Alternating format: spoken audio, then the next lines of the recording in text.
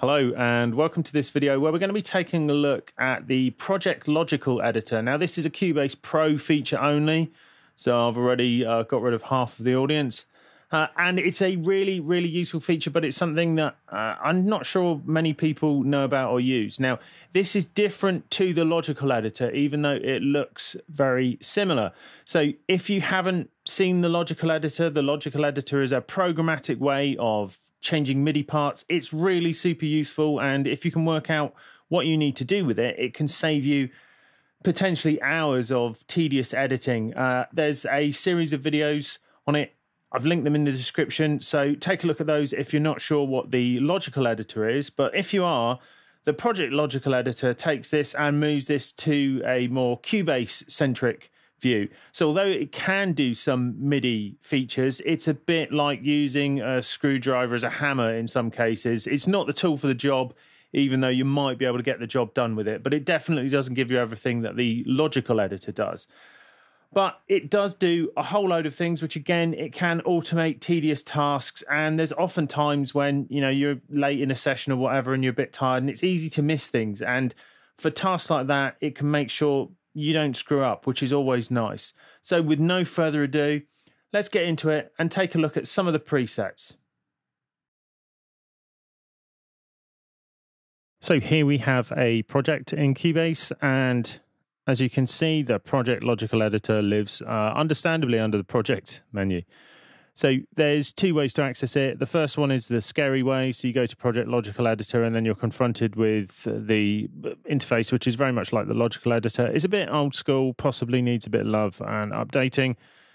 Or you can use the presets. So that's what we're going to be looking at today. And then in a future video, we'll look at how to create your own Logical editor settings, which will allow you to do the jobs that you want to do. So fine-tuning these presets and probably creating some from scratch as well.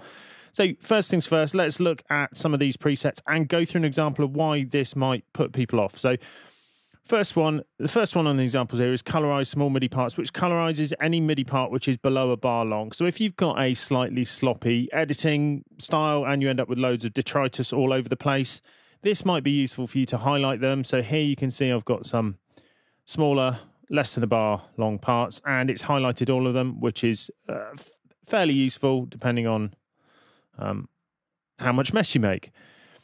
Now, the next one, I think, is a reason why people might just think that they don't know what they're doing. So the next one says delete volume automation. So as you can see here, I've created some volume automation on these parts here, and if I go to apply the preset, you think, well, that's going to disappear. And it doesn't do it. So in a future video, we'll look at what is happening with that, because I don't want to get too into that. But that's something I think people will probably open up, go, oh, that doesn't work. I'm doing it wrong. I'm going to give up with this, which is often the case with tools like this. So don't try and use that one because it will not do you any favors. However, some of them are useful and actually work, which is nice. So the next one is select MIDI parts named drum. So we'll look at how to modify this later on, but this will just select any MIDI parts which I've called drum. So you see here, I've got these ones which have got drum in them for whatever reason. They're across multiple tracks, but that can be useful. So again, we'll look at how to extend that kind of thing in a future video. So then I could do whatever. I can delete those, etc. as normal, that kind of thing. Next one is down in the naming section. So under naming, we've got rename and renumber audio tracks. So what often happens with me is I get projects where people have just maybe duplicated tracks. So possibly some people, you know, they get one audio track and because they don't want to create it from scratch and map it out and so on, what they'll do is just duplicate a track like this. And then you end up with audio 1D. And then we end up with all these tracks which have all got the same name or whatever. This can be pretty useful for working, so you can make reference to things and actually not go, right, it's audio 1 D of D or whatever, and so on, and copy of this, and so on. So this is useful just for tidying things up. So again, under naming, rename and renumber audio tracks. And there we go. So now they're actually named in a sane manner, audio 1, 2, 3, 4, 5. Again, you can modify that with skills we'll look at in the next video in the series, but that can be really useful. I use that fairly regularly, say particularly on projects which I get from clients where it's maybe a mess when it comes to me. Let's leave it at that. Talking of messes, one of my techniques for working is I end up with a junkyard of parts towards the end or after the end of a project. So typically there will be a graveyard of poor ideas, which is after the end of the project. So what's really useful with this, yeah, you can highlight them, but if you've got a project which has got 50 odd tracks or whatever, and the folders are in different states, the easiest thing to do is use this, which I'm just going to set my cursor to there, because after bar 13, I don't want anything. Go to project. And then under parts and events, we've got delete events beyond song cursor. And they're all gone. And notice that automation goes, everything goes from that point, and that's fine. So there we go, we're done. On a similar tip, we've got delete automation beyond cursor. So again, sometimes you end up with all sorts of automation that you don't want. And maybe there's a point in the song where you think, from this point onwards, I need to do my automation again because things have changed, possibly because you put your automation in maybe a bit early in the workflow, etc. So let's just put it halfway through bar 7. And again, under here, under parts and events, delete all automation beyond cursor. And it's gone. And now we've got a clean automation slate to start with from this point onwards. Again, that can be really useful, particularly if your name is Fraser. Next one, parts and events, select if color 1. Now, one of the things that I do when I'm editing a part, a project, etc., is I will use color to mark out which parts need my attention. So maybe I'm scanning through a track and I will just highlight the things which need to be worked on, and then I will be able to work on them later on. And, you know, sometimes for whatever reason, I may break from something. And when you come back, you've probably forgotten about it if you haven't marked it in some way. So I actually tend to use the color red because it highlights it really clearly.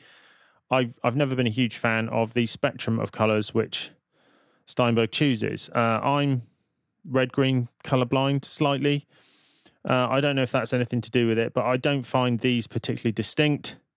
I think there would be much nicer, friendlier, easier to define distinct color, things which would be much clearer for people to see, because these, to me, these aren't hugely distinct. But I'm sure there'll be loads of comments going, what, are you crazy? I've had that all my life. Yes, I can see things of a color. I've not got X-ray vision, and no, I'm not a dog. But anyway, this can be quite useful because you can just highlight these parts. Again, go to Project Logical Editor, parts and events, and then select parts using color 1.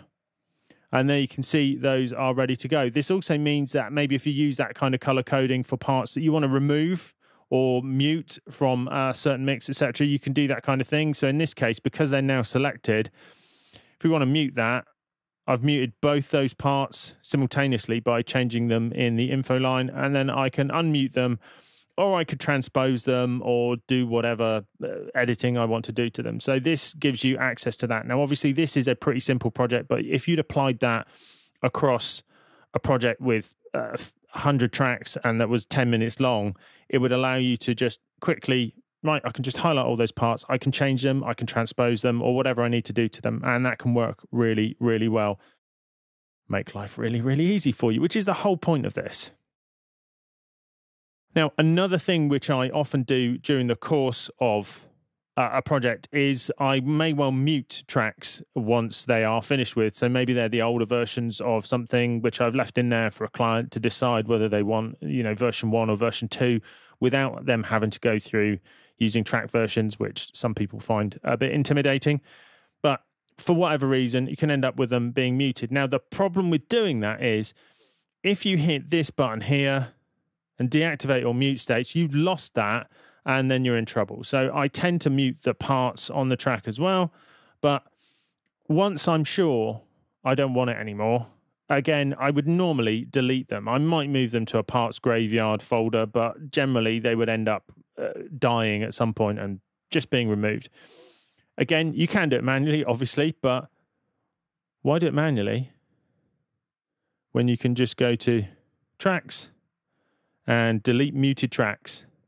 And there you go. They've gone and they're not coming back. So this, again, there's a number of them in here which are really useful. So I'd really encourage you to just take a look at these, because I don't want to make a 45-minute long video going through all of these. I think just having a look and seeing some of these and finding ones which work for you. So even if you only find one or two which do the kind of things that you want that normally would be a tedious task, then it's been worth doing. So there you go, a quick look at the Project Logical Editor. Now, one of the reasons why I put in the volume automation preset not working is because I think it's important to try and build confidence in these kind of things. There'd be a lot of people who just wouldn't even look at this feature, or if they did, they might open up the Logical Editor, PLE, and find it intimidating and just go, oh, you know, that's not for me. And if you get a preset that doesn't work, you think, yeah, I don't know what I'm doing. Maybe I should go, give up and go and play the bouzouki or something else like that. And that's not what you want. So if it doesn't work, don't worry too much about it, but try one of the other presets. So go through them. There may be others that don't do exactly as they're advertised. I've not found that, but that doesn't mean to say they're not in there, because I don't think I've been through every preset. I've looked at the names of all of them, but I don't think I've used all of them. The important thing to remember with this is that even if you just use one part of it and it saves you a few minutes every time you do it, or it means you do it accurately rather than missing things, which is, often the case with humans, that it's been worth learning. So it doesn't matter if you only use, one of those presets. So if you only use delete beyond cursor and you don't do anything else, because it will do it accurately, you can assign it to a keyboard shortcut and then you'll be in business, that kind of thing. So the key with this is spending a bit of time with it, maybe finding something in there. There may be something in the menus where you go, oh, that's the one for me. I've always wanted to delete notes which are over 480 pulses per quarter note or whatever, that kind of thing. But if you find just that one thing, then that will be good enough and that would have been worthwhile. In the next video, what we're going to look at is customizing those presets to fine-tune them so you can change some of the settings in there. And then in a third video, we're going to look at making them from scratch. So it's just a bit of a progression in using it, but it can be really useful, say, particularly if you're doing repetitive tasks. So I've got one thing which I do quite a lot at the moment, and the Project Logical Editor helps me with that. And it just saves a bit of time, but it means, I'm done 5 minutes earlier on every session. As ever, I hope you found this video useful. And if you have, please like, subscribe, yada, yada, yada, all the algorithm manipulation that you can do. But anyway, hopefully we'll see you again soon for more Music Tech Tuition.